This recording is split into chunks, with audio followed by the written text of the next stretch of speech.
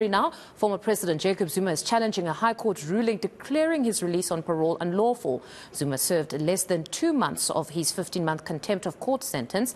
The Helen Suzman Foundation, AfriForum, as well as the Democratic Alliance want the parole decision set aside. eNCA senior reporter Aviu Mdila joins us now from Bloemfontein. Good morning, Aviu. A very important case today.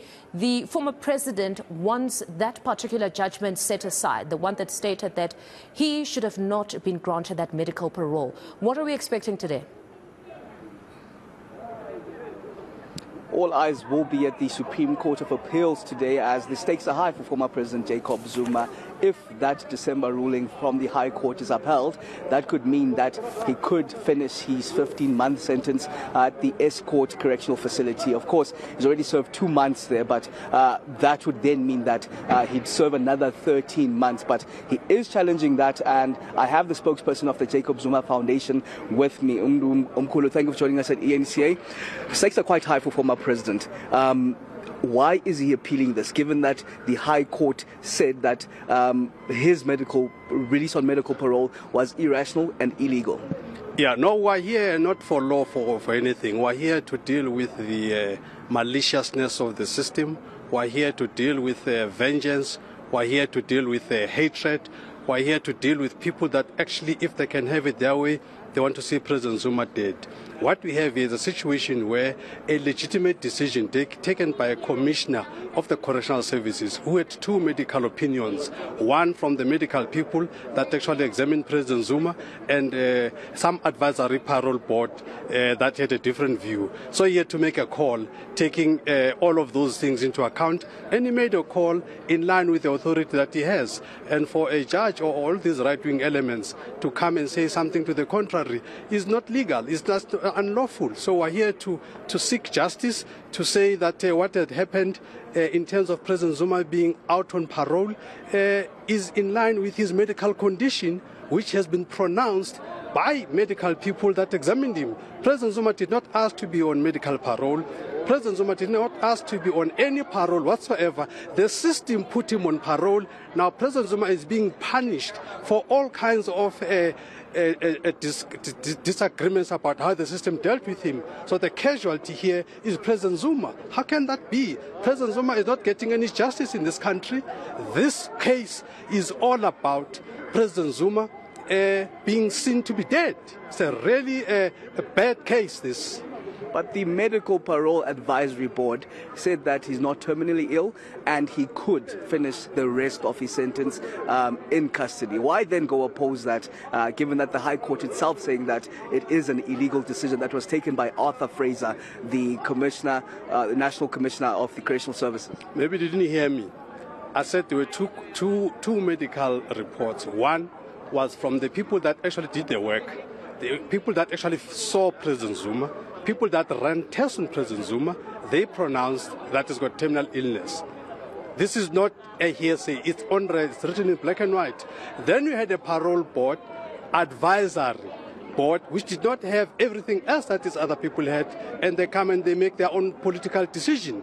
And Arthur Fraser had to be there to make sure that he takes a lawful decision. So what we are here to contest is a political decision, because Arthur Fraser, firstly, does he have authority to make this call?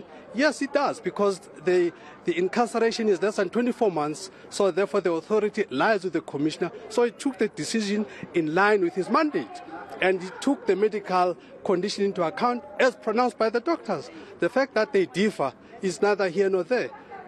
So Commissioner took the right decision.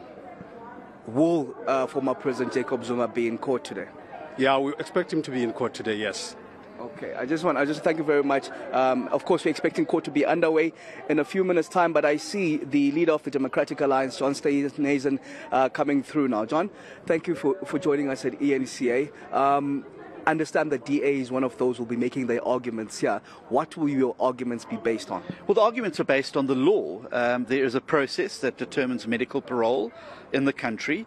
That process clearly was not followed. Special treatment was given by Mr. Fraser to Mr. Zuma because of their mutually reinforcing relationship over many years, and that Mr. Zuma did not qualify for medical parole, and therefore to have released him from his sentence and serving that time on the basis of medical parole was unlawful, irrational, unreasonable, and was right to have been set aside by the lower court. We just spoke to the spokesperson of the Jacob Zuma Foundation, who suggests that this is a political witch hunt. And in fact, the former president did not ask to be put on medical parole, but this is a political witch hunt. I just want to get your take on that. Well, I think it's a load of hogwash, like everything else that Mr. Manyi has to say about this matter. The truth of the matter is that there is law in South Africa, and that if we don't close this revolving door of medical parole down, I can tell you that all of those implicated in state capture and the Zondo Commission are also going to abuse this system to get out of jail free, while ordinary citizens who do qualify for medical parole are denied that medical parole. This is not a political witch hunt. This is standing up for the rule of law in South Africa and making it very clear to South Africans that it doesn't matter if you're the former president, whether you're a municipal worker, whether you're the leader of the opposition, the law applies to everybody equally. Mr. Zuma chose to cock a snook at the Zondo Commission. He chose that course of behavior. It was a course of his own choosing. The consequences now are something he needs to face as a result of the choice that he made.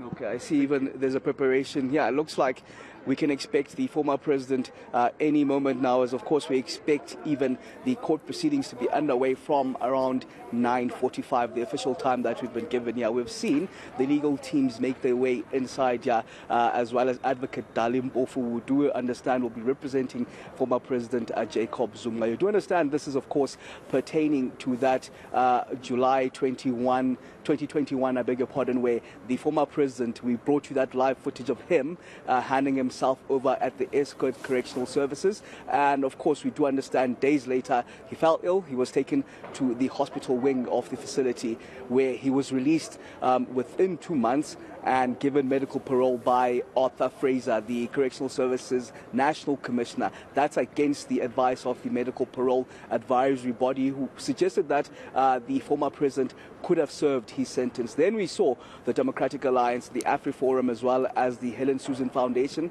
head to court, and that decision was overturned in December 2021, where the High Court ruled that it was an irrational and illegal decision to grant medical parole to former President Jacob Zuma. Hence now he's come to the Supreme Court of Appeal, where we're expecting that matter to be underway any second now.